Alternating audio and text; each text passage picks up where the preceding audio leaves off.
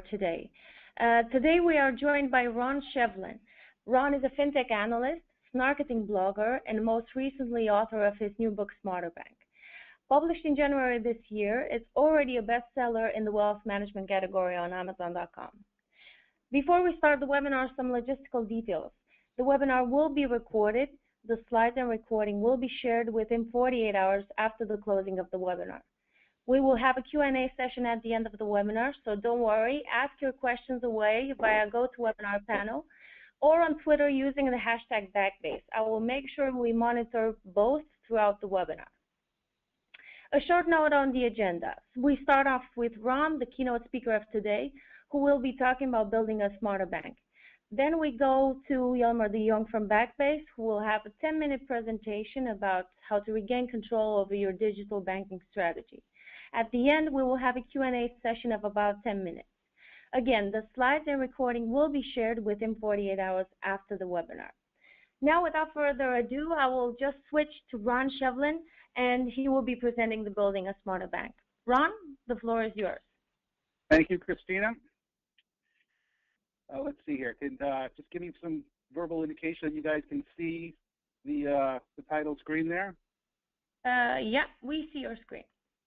Excellent. I'm going to put that into presentation mode so that everybody can see that better. And I want to thank Jelmer and Christina and all of Backbase for giving me an opportunity to share some thoughts and ideas with you today about how to build a smarter bank and really where the industry is going and what some of the forces of change around the industry are. I'm sure you're all familiar with P.T. Barnum, who started, of course, Barnum and Bailey Circus. And a long time ago, P.T. Barnum said, "There's a sucker born every minute." And by virtue of all of you registering and attending this webinar, you've pretty much indicated that you're not one of the suckers. But I tell you what, you look around your organizations, pick up Twitter, look at what's going on in the blogosphere, and I'll tell you that it's my take that there is no bigger sucker on this planet than that person who believes that the answer to this question, which was posed by the motleyfool.com in a recent article, no bigger fool or sucker on the planet who believes that IBM is about to make banks obsolete. The purpose of the article was to demonstrate that IBM is building technology to basically create blockchain technology that would help move money and basically cut banks out of the equation. Totally ignores what IBM's business model is and how much money they actually make off of selling things to banks, that they would hardly want them to go out of business and become obsolete. But more importantly, it ignores the larger trend that's going on in financial services and the point that I really want to hammer home today, which is that the future of banking is about money management, not money movement. What's going on in the payment space with mobile payments and other types of approaches to changing the way payments are done and moving money is all well and fine, but it may reduce revenue to banks and profit margins and so forth, but it hardly cuts banks out of the equation. And I want to tell you a little bit more about why I think the future of banking is really about money management.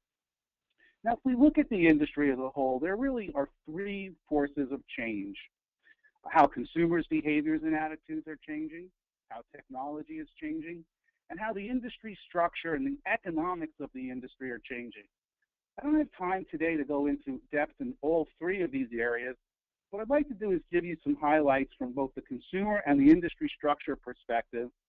You guys are probably pretty familiar with all the technology developments, so I really want to focus on the consumers and industry structure forces of change here. Let's start with the consumer view. I would imagine at this point you're probably pretty sick and tired of hearing one speaker and pundit after another tell you about how how consumers' behaviors and attitudes are changing and how there's a new financial services consumer out there. And I hate to jump on the pile and be just another one of those pundits telling you that. But what I do hope to do is perhaps give you a bit different angle on this. That's that's the new financial services consumer right there on the right. She's young, and as you can see, she is in love. Well, with her smartphone, that is. But the reality is that we're all in love with our smartphones and the technologies that we use. The New York Times picked up on this recently when it ran an article called "Attached to Technology and Paying a Price."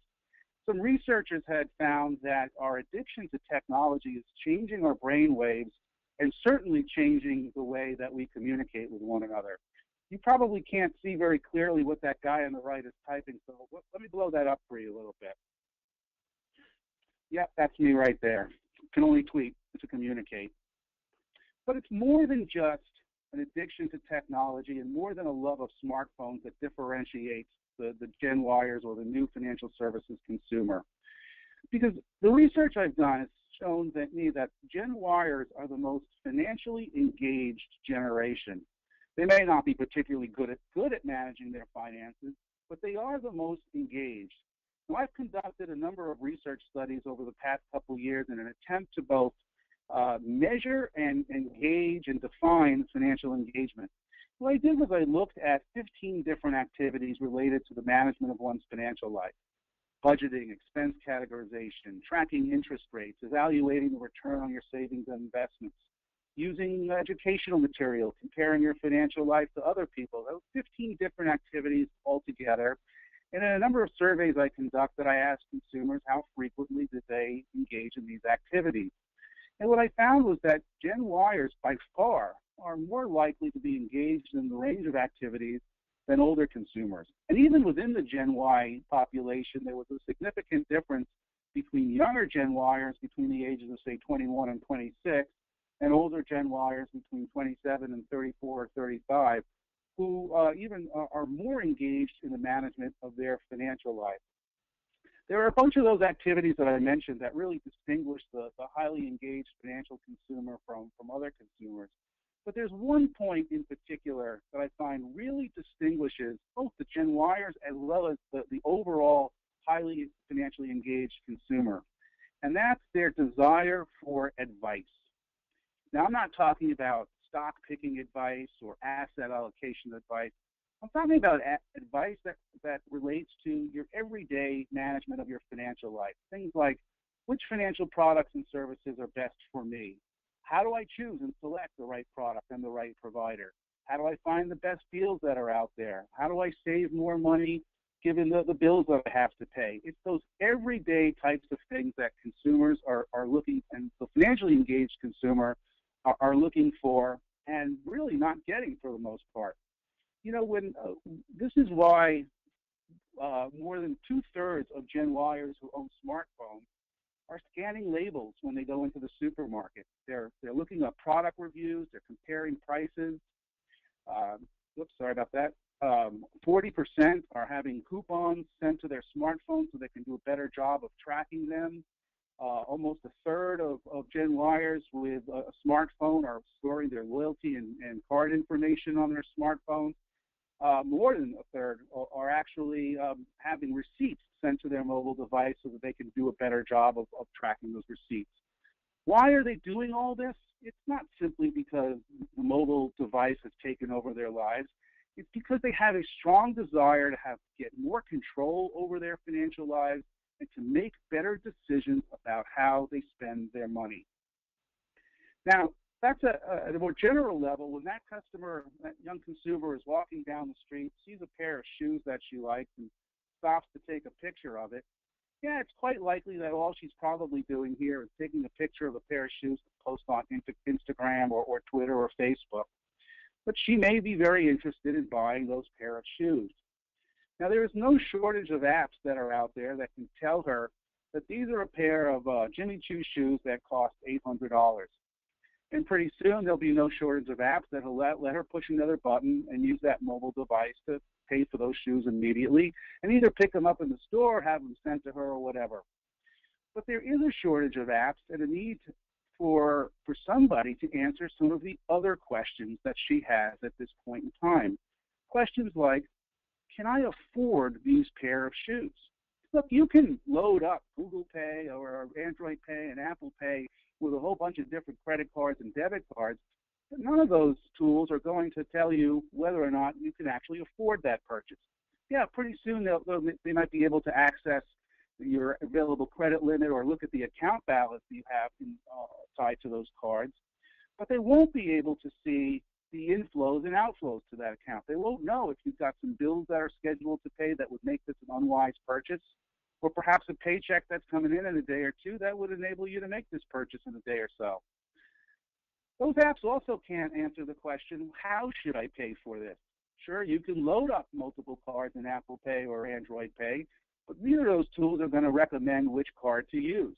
They're not going to tell you which one to use to maximize rewards, or maybe even to just redeem some of the loyalty points that you have available on these cards. And while merchant apps, I'm sure, are going to come and be able to look and see that you've been hanging around too long in the women's shoe department and make an offer on a pair of shoes and give you a deal, these apps from the merchants aren't going to tell you that there's another store at the other end of the mall willing to give you a discount if you come in, maybe on the same pair of shoes or something different. So nobody's pulling this all together for the consumer. And what's happening is that we're unable to reach the top of that hierarchy of needs that we have from a personal financial perspective. There are three components to this financial hierarchy or personal financial hierarchy of needs. At the bottom level is simply oversight.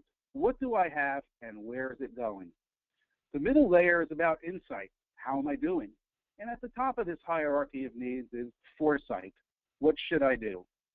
The banks over the past 10 years have done actually a fairly decent job of providing oversight through account aggregation and with PFM tools that allow you to do expense categorization.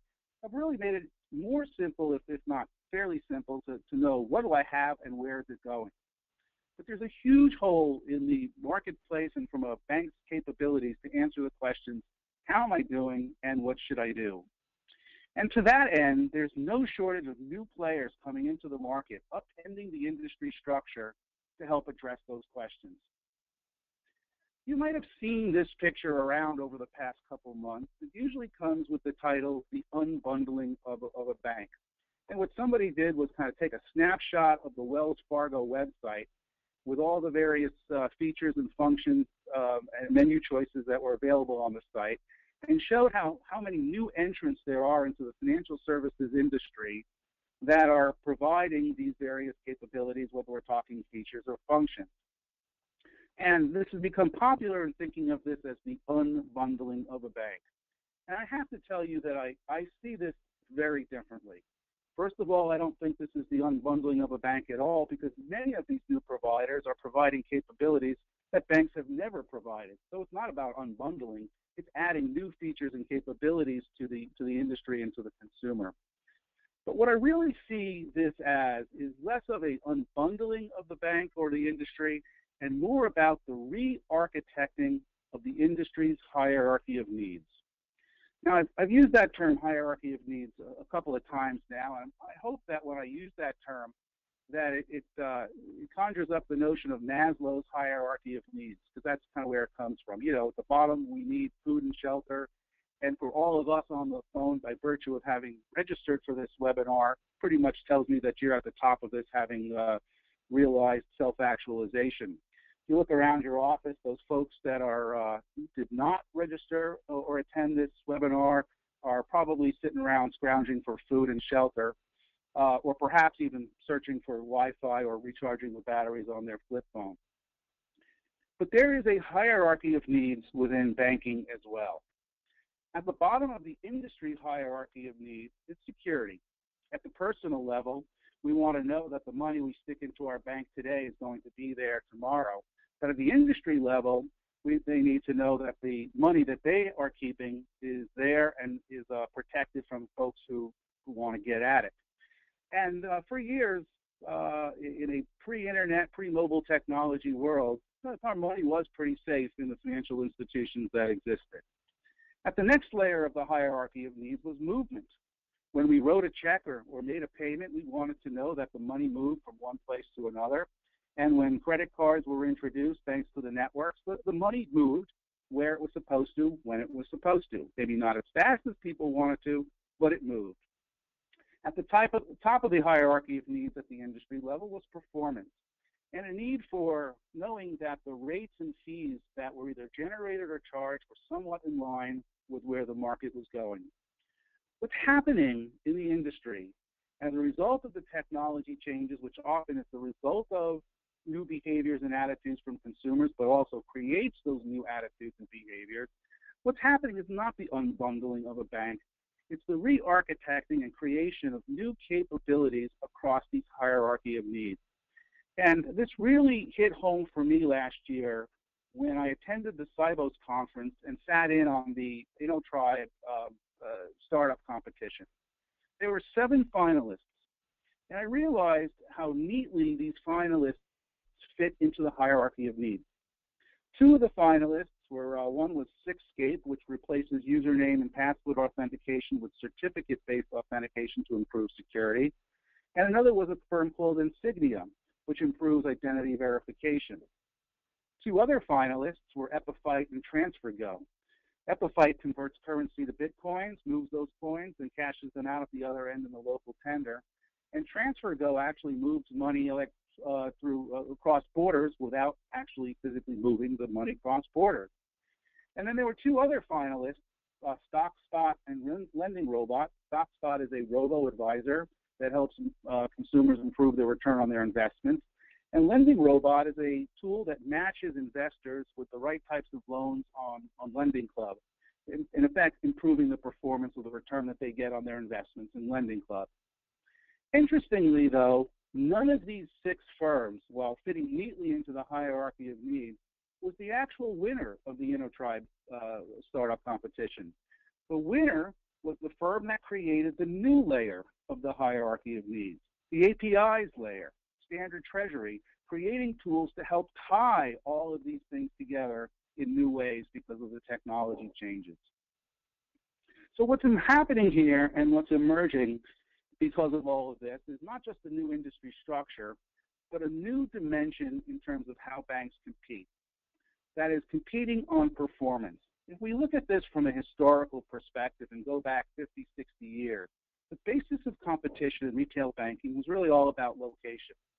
Who had the most branches in the best locations, and if there was a tie between one and another firm, was who had the best service in those branches. Now, as we became a more affluent society and our credit worthiness improved and our savings improved and our affluence improved and we had more investing needs, what became a lot more important was not just the location of those branches and the quantity, but rates and fees. How much was I going to pay for those loans, and how much was I going to get in return for my savings and investments? But the importance of location never went away completely. And what's happened is that over the past 40, 50 years, we've struggled to kind of compete between location and rates and fees, with a lot of banks saying, well, we don't compete on rates and fees.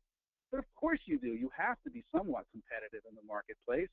And up until recently, at least, you had to have some physical location or you really weren't even considered as part of the mix or a legitimate organization. But what's emerging now, because of the complexity in financial services and the importance of managing our money to emerging consumers, is that there's a new dimension upon which banks are beginning to compete on, but more importantly, will have to compete on in the future, and that's performance. That is, not simply what are your rates and fees or your branch locations, but how well do you actually help your consumer manage his or her finances. The problem is we don't really have a good measure of performance. And what we need, and I think what will emerge over the next few years, is a number of firms competing to create a standard around what I would think of as the FIN score, a financial performance score. Now, FICO is a good step, but it's not really the answer. FICO is a measure of creditworthiness that the industry uses, but what's really needed is a score that consumers accept. You know, for those of us who spend a lot of time in social media, we probably are familiar with the Clout score, which is a totally ridiculous score based on the most ridiculous algorithms and assumptions. But what's important is that it's become an accepted measure to some people. And that's what needs to happen in financial services, is that someone will come along and develop an industry standard for a financial performance score. It's a company on the west coast of the U.S. called FlexScore, which I think has developed a very interesting approach to this. From day one, the thing that interested me most about Brett King's movement was not the mobile technology, but it's the concept of the CRED score, which measured basically financial performance and provided a mechanism to have a much more fluid account structure instead of capabilities. So there are efforts afoot to create this score, but I think it really changes the game, because when we have an accepted financial performance score, What that does is helps to create moments of opportunity to sell and to add value to consumers. All of you who are in marketing and financial services are always searching for those triggers, those lifestyle changes, those changes in account balances, whether it's up or down, or other things that signal a need for a conversation or a need for a product or service. Well, when we have a financial score that's accepted universally, a change in a score over or above or below a certain number is probably a trigger that indicates something happened in that consumer's life and becomes an opportunity for you to connect and add value, if not make a sale to that customer. It helps you tie products and services to the bottom line. The bottom line here being not your profits, but the consumer's financial performance score, because that's their bottom line. Also allows you to quantify the benefit and impact of financial activity. Why should they really fund a 401k? Why should they really pay off some of their credit and their debt? Well, the reason is because it's going to improve their financial performance score, and over time, that becomes important to consumers. And finally, what it does, I think most importantly, is that it establishes a new basis of competition in the industry. So rather than competing on the basis of branches, which you're probably not doing much of today anyway, or competing on the basis of rates and fees, which you don't want to compete on, but more importantly, instead of competing on this vacuous idea that you have superior service or superior customer experience, which nobody can really quantify or prove out, you'll compete on the basis of how well you help your customers and your prospects improve their financial performance. You'll say things like, we can help you improve your fin score by 50 or 100 points. Or you'll make claims like, in the past year, 50% of our customers have improved their financial score, their fin score by 50 points or more. And that will become important to people because they are measuring their financial lives based on this and will want to do business with the organizations that can help them improve that score. Think of this kind of as the Fitbit for finance. But today, that's not out there. And I know that you are absolutely going to hate this analogy. You're looking at this screen and saying the banks will become the HMOs of financial services. One of the things I'm a little worried about in putting this slide up is that for those of you outside of the U.S. who are dialed into this, I have no idea what the health care or health insurance structure of your countries look like. I don't know if you have health maintenance organizations or even if they exist outside of the U.S. So I have this fear that some of this might be going over your head. And for those of you in the U.S. who look at this, I know you're groaning with pain thinking, oh, geez, I hate my HMO. They're absolutely terrible.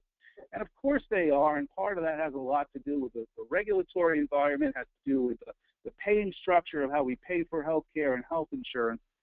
But it's the concept here that I'm harping on. The concept originally around HMOs would be a single organization that would help integrate and control and help consumers improve their health care lives by having a central point to coordinate and pay for the complexity in the healthcare environment. And that's what's happening in financial services. It's becoming complex. That slide with the unbundling of the bank, go ahead, ask consumers, how familiar are they with any of those 100 of firms that were mentioned on that slide? I doubt they know of more than just a couple of those companies. And even if they have heard of them, ask them, how many individual companies do you really want to do business with to help you manage your financial life? Josh Reich and Shamir over at Bank Simple, they really understood and got it right from a conceptual perspective that we want something simpler. We want something to help make the management of our financial lives more simple. But I would argue that Bank Simple or Simple has just not gone nearly far enough in reducing the overall complexity that most consumers have for managing their financial lives and building out the technology that it's going to take to help integrate all this. That's what I think that the IBM is never going to make banks obsolete. And small providers like Movin and so forth can talk all they want about disrupting banks. They're more of a partner to banks than they are a disruptor. So banks have a very strong role in the industry of the future if they change strategic direction, if they change business model, if they understand the changes. And I think the answer here is that I don't care what happens from a money movement perspective, and I know a lot's going to change for it, but that doesn't disrupt banks or take them out of the equation, because the opportunity for banks is in money management, not money movement. Now, clearly, there will be some winners and losers in all of this. There's no doubt about that. I put my stake in the ground that the winners will be those that really understand that their new mission is how to become an integral part of their customers' lives, regardless of where those customers are.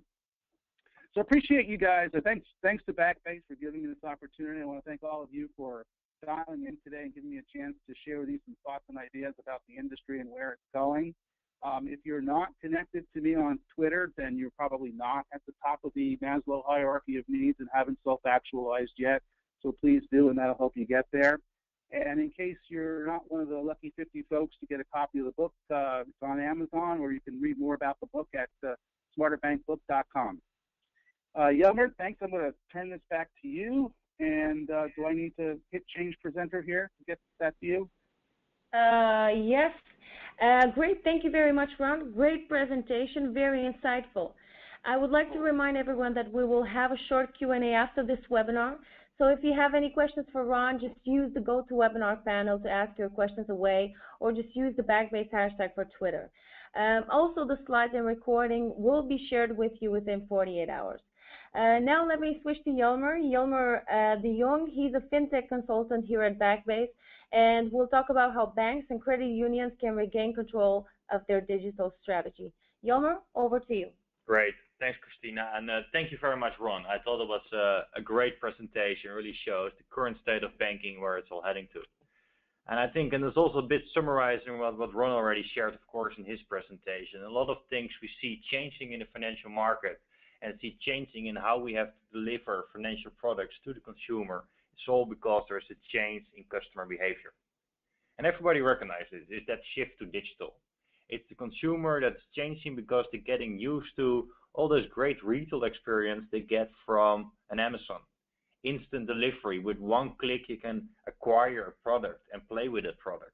Or that transparent service when you work with the Uber. You just open up your iPhone app, you order a taxi cab, immediately see where the taxi cab is, if it takes the smartest route towards you. And also, after you get out of the cab, get your invoice statement, see the map taxi driven, so you know that you're never going to get ripped off. That transparency you expect more and more also from your financial services. More and more consumers are getting more and more used to a personalized digital experience. An experience where at Netflix, for example, when I stop watching House of Cards, at least it recommends me Breaking Bad, so I have something to do in the weekend. And what all those companies have in common and do very, very well is ubiquity. Making sure that the products they deliver work anytime, any place, and on any device. And not only that, I can not only access them from any device, but also there's a seamless handover between the multiple devices. And consumers are so used to this, and they're changing the behavior accordingly, becoming a self-directed consumer. And they also expect those kind of experiences from the financial services. And then we talk a little bit about omnichannel. I know Ron hates me for this, because we always have the discussion, what is omnichannel, and actually is it not just a marketing buzzword? And we can have that discussion later on, because that will be great, of course. But what for me omnichannel means, and I see this very much in my personal behavior and also in the people around me, that you're not longer just using one device to accomplish a task. You're using multiple devices and multiple channels to interact with your financial institution. So if you fill in a need for your consumer, if you fill in that role that Ron is describing, at least we have to make sure it's a seamless experience across all devices. Because it's not just a marketer's dream that everybody is going to the omnichannel journey and we can use omnichannel as a buzzword way more. I already see that more than 90% of the people use multiple screens to accomplish the task over time. Mostly that happens within the same day. And it's very easy. You think about social. You have your Facebook open on your smartphone. You of course have Facebook open all the time on your work computer. To buying a new car or inquiring about a new financial services product. You're walking down the street, you see a beautiful house, you check in the app or maybe the website, responsive website if applicable of your financial institution, how much money you can borrow to purchase a home. Of course, you're never going to apply for a mortgage in the mobile channel. You will do that later on a different device. And of course, then you expect that you don't have to fill in all the details you already provided before, but you want to do that instantly. And that's a beautiful experience. That's an experience consumers are used to, but unfortunately not yet from their financial institutions. Because why is that so difficult? We all agree that every journey starts with the consumer, and we've been talking about customer experience and an outside-in approach, and it's very clear. Everything starts here. It starts with the mind of the consumer, and consumer wants to accomplish a task, and the first thing they do nowadays, they get their smartphone, they get their regular device. And we know we have to cater towards that, but we also realize that the hard work is not on the consumer side. With most financial institutions, the hard work happens here. It happens in the technology, it happens in the systems, and it happens in the processes.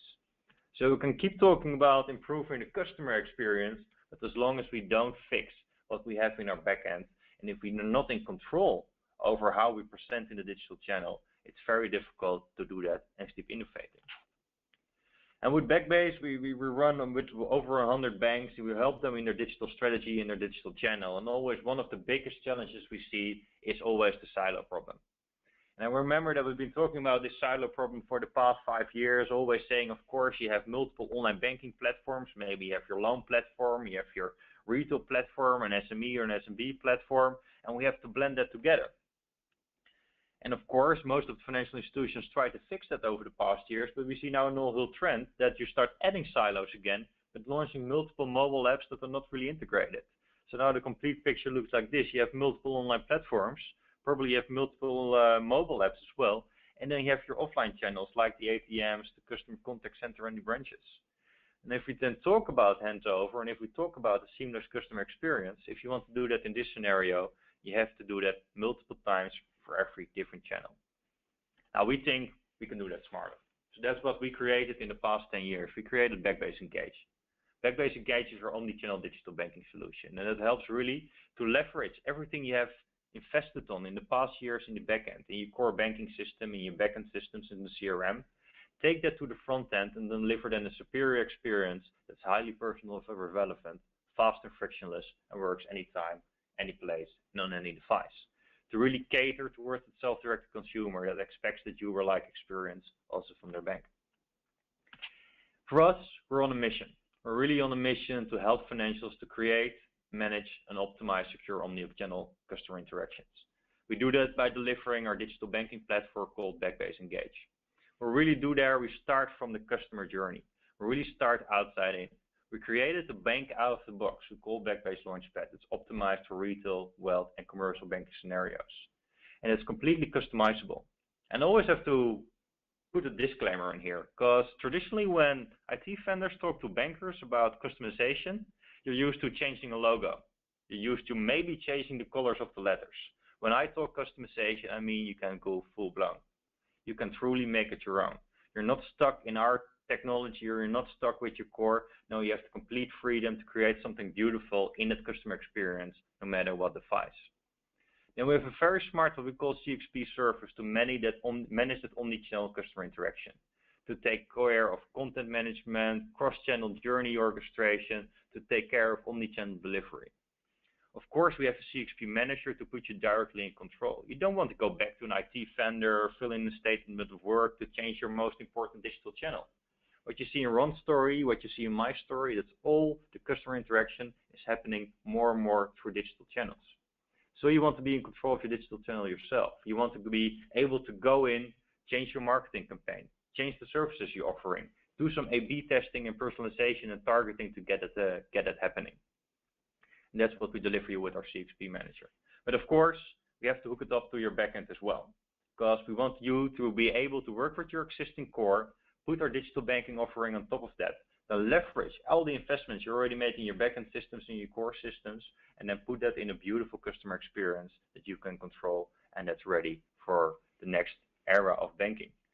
But also in the fifth point, we realize we cannot do everything ourselves, so we have created a very smart, what we call open banking marketplace, where you can mix and match best of breed fintech vendors. So Ron already showed a few when he showed the Wells Fargo homepage with all the startup challengers. There is also some point solutions that can work for banks. If you have a closed architecture, you will never be able to leverage that. If you work with an open banking system like Backbase Engage that is based on open APIs, via our open banking marketplace, you can very easily hook up best of breed apps for money movement, BFM, loyalty, e-statements, or whatever cool startup is out there to enrich your experience. So in very short, we deliver you 5 core elements. Launchpad with user experience building blocks to get you a bank out of the box you can immediately start customizing and truly make it your own. An omni-channel experience layer that really makes sure that it can cater towards all the different channels and also hook up to your existing backend systems. A CXP manager to put your business team, your content team, and your product manager in full control over the digital experience. And our digital banking services to easily hook up to your core, making sure that we can enrich your transactions, we can alerting, notification, and secure message center, and have a very strong API architecture to make sure you can mix and match best-of-breed software to your core in your new presentation layer. And of course, extend that via our open banking marketplace with best-of-breed solutions like the GCO, Ascenta, and Payfarers, and many other fintech startups you see out there, maybe presenting on Finovate, also get it in part of your digital strategy. So we are Backbase. Backbase is a software company, and what we do is provide digital banking solutions. We're rated by Gartner as the most visionary vendor in their Magic Quadrant for horizontal portal software, and more proudly we are of Oven. Oven rated us as really the market leader when it comes to next-gen digital banking platforms. I'm not saying here we are the market leader when it comes to online and mobile banking. We realize there are many big players out there, but this report was really about the next generation digital banking platform, described by Jaroslav as an open platform based on open APIs, where the financial institution is in full control of their own strategy. And that's what we're delivering to over 100 clients across the globe. I think it's now a perfect moment to move to the Q&A. So Christina, back to you. Thank you, Yilmar. We will now switch to the Q&A session. I've already seen many questions coming via the GoToWebinar control panel and already seen some nice tweets with the hashtag Backbase. Thank you for that. I've already selected a few. So the first question, Ron, is actually for you. Most of the scenarios discussed are very much applicable to retail banking, but how do you see the change in a commercial banking? Oh, well, let me take that more specific from commercial to, let's say, small business, because I think it is very applicable as well. In a lot of the research I've done with understanding with small businesses to understand their banking needs, it has led me to conclude that there are a couple different segments of small businesses when it comes to their banking needs and preferences. And the dimensions usually relate to 3 things: the need for capital, the need for technology, and the need for advice. So clearly, in the environment that we've been in the past few years, where the economy's been down and credit's been tight, any bank that could offer a small business access to capital and loans had a leg up. Now, of course, many weren't, and which is why a lot of them were looking to alternative lenders and these lending marketplaces like Lending Club and Prosper and so forth. But in a world where the economy improves and the capital loosens up and their creditworthiness and borrowing opportunities increase, then the shift from the small businesses goes away from those lending marketplaces to financial institutions, where the difference in choosing between providers is not simply who's willing to lend money and at what rate, but how well do they help me manage my small business and improve it. So having that industry capability, that knowledge, if you go out to, let's say, West Texas, I'm sure you're going to find a bunch of banks out there who know the oil and gas industry inside and out. But if you go to large urban places where there's a much greater mix in terms from a business perspective, we often find that the industry specialization among banks really starts to winnow down a bit more. So moving forward is understanding and developing specialties and competencies in specific industries is what's going to help address those small business needs. The third dimension was around technology. There were a number of small businesses who basically said, we want better integration from an invoicing and accounting and banking management perspective, and that was an important aspect. So again, it becomes more or less a tiebreaker type capability, but also becomes a method or a conduit by which you deliver advice and help and guidance to those small businesses. At the higher end, I would kind of bail out on this question as not being as familiar with the large-scale commercial banking. as I am the retail side, but I think that the small business is still very much analogous to the retail trends in that the money management, and in fact, expanding that beyond simply money management, but to business management, becomes a key competency and capability and differentiator of banks. Thank you, Ron. I completely agree. Next question is for Yilmer. You talk a lot about omni-channel, but isn't it a marketing buzzword? What does it truly mean for banks and their customers? Yeah, of course it is a little bit a marketer buzzword, and I'm totally guilty of keep using it as a marketing buzzword. But I don't think there's any better word to describe what we see with consumer behavior. Customers are using more devices, they're using more channels. They do that in their daily lives, and it's just the fact that financial services have to cater towards that as well. And in practice, that means at least making sure customers get the same customer experience no matter what device they're using. They do a smooth handover, or at least they have the option to do a smooth handover between the different devices. And also you surprise them a bit. We have one great customer that does that. They do very smartly ask for a telephone number and email address on the first question of a multi-step form. And then when I abandon that form, then they have a trigger to the call center, and it's up to the call center representative to decide, hey, maybe we can call Yelmer and help him out with that form. And if they do that in a pretty non-intrusive way, really blending then digital with offline with the call center, and they actually increase their sales with 20% doing that. And for me, that's then the success area, because we can always talk about customer experience is better, but what's the ROI of customer experience? If you see really concrete that you're increasing your enrollment or origination with 20% success, then you're doing well in that aspect. And then, yeah, omnichannel is no longer a buzzword, but a true ROI story. All right. Thank you very much. Ron, over back to you with a second question. What is the role of small banks in your vision of where the banking industry is going? Oh, shoot, I don't get to weigh in on omni-channel, and what a bunch of, never mind. No, we stopped that. No omni-channel for you, Ron. Okay. Small banks, that's a good question and a challenging one. I think I tried to paint a picture that for banks of the future and becoming this hub, this HMO concerned with the financial health of consumers and performance, and pulling and tying all these capabilities together requires, to me, it almost paints the picture that you've got to be a pretty large institution to be able to kind of pull all that together. On the other hand, if you had to build core apps from scratch and online and mobile banking platforms from scratch, you might never get anything to market, and that's what vendors are for. So I think there will be vendors that will emerge that see these opportunities, help pull these things together and offer them to small banks, to smaller community banks and so forth. But there's still a challenge in that today's banks, smaller banks, community banks, credit unions, tend to be more geographically focused. And when they use the term community, they tend to be talking about a geographical community versus some other definition of community.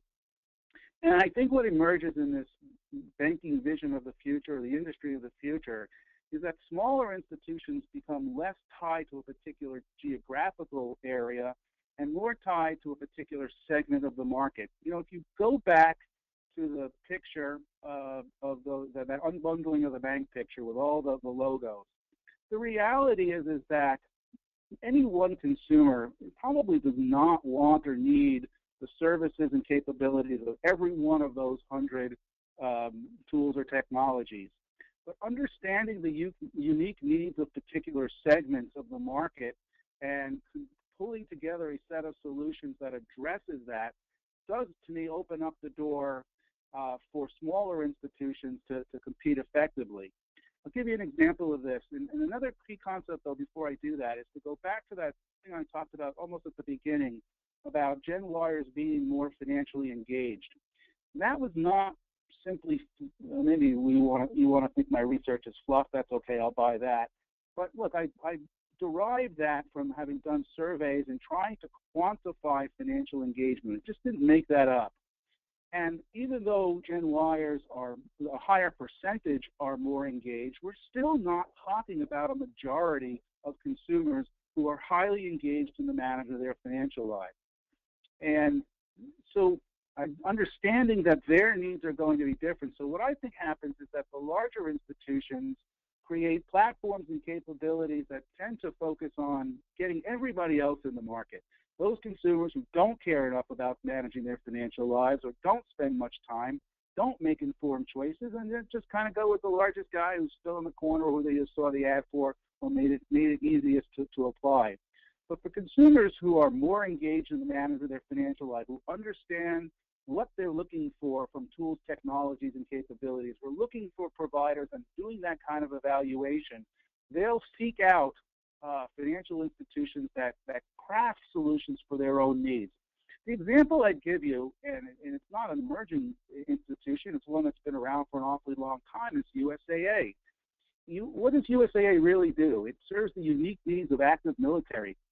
And while you have to be affiliated with the military to become a member of USAA, if you really look at how they structure the organization and capabilities, it's really targeted. I think of it as kind of a bullseye approach to segmentation. They know who's at the bullseye of their segmentation, and it's the active deployed military member.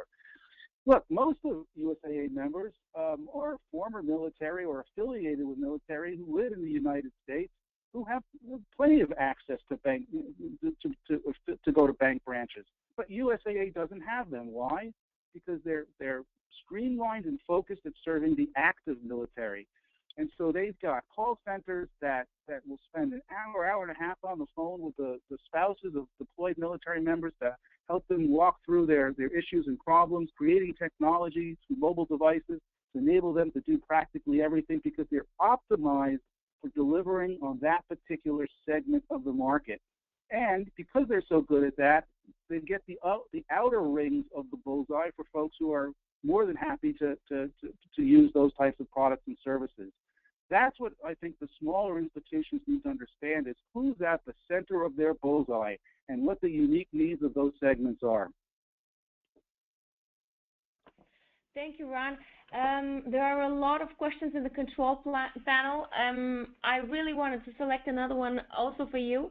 What should existing banks have to stop doing right now? I think that's a very good question. Is that for me? Yes. What do they have to stop doing? Investing in branch technologies, digital signage in the branches. I know I'm going to get killed for this one. Someone's going to get really mad. Hopefully it's not a client of the company I work for. But look, the branch investment is just not building out the kind of capabilities that are needed to win over consumers. We're still focusing plenty of investment in branch-related CRM messaging. We're trying to get tellers to become better sales folks and push messages out. I just think a lot of that investment is not going to produce the return on investment that they're looking for. Thank you, Ron, for being so honest. Yilmer, a question for you. A lot of banks and credit unions are very much stuck with their existing and core legacy systems. So how can they implement what Ron and you are suggesting without having to replace everything they have at the moment? Yeah, I think that's always a challenge we see with most of our financial services clients. Of course, you invested millions, if not billions, in your existing IT infrastructure, but you also see that you're being, chased left and right by younger startups or cooler neobanks that you're just doing way better in the digital channel. And it's mostly because they focus mostly on the delivery side, on the digital experience side. And we see a lot of institutions, and also Ron mentioned the role of the smaller banks. I think they are pretty much most stuck with their core. They have a core banking system, one of the three big guys, and they take everything from that core, so also internet banking and mobile banking. And they have exactly the same experience as all their competitors. And I don't think that works anymore in this era where you really have to be authentic and unique in the digital channel. So that's what the solution we're proposing is really stick to your core guys. They'll pretty know what they're doing in the core level, but really look to an outside vendor like Backbase with our Engage product to put a new layer, a digital layer on top of the core that can really help you to be unique, authentic, and let you stand out from the rest. And then, of course, be innovative on a quicker scale with open APIs, also mentioned by Ron, where you can just start playing with your potential partners instead of seeing them as a competitor. Yep. Thanks, Jelmer. One final question for Ron, and I will close the Q&A session. Ron, if there would be one final advice that you would give to bankers listening in today with regards to starting their change, what would that advice be? I go back to what I just said. It's about focusing on the customer segment or segments that are going to be most important to them. I think that specialization going forward becomes, totally most important thing to kind of understand going forward is which segments are you going to serve. Without that understanding, you're throwing a lot of money in a lot of different places that are going to be tough to reap any ROI from. All right. We are at the end of our Q&A session. Thank you, Ron. Thank you, Jelmer. Thank you all for your questions. If you have asked a question that is not yet answered, don't worry. We will follow up with an email and make sure that all your questions get the answers that they deserve.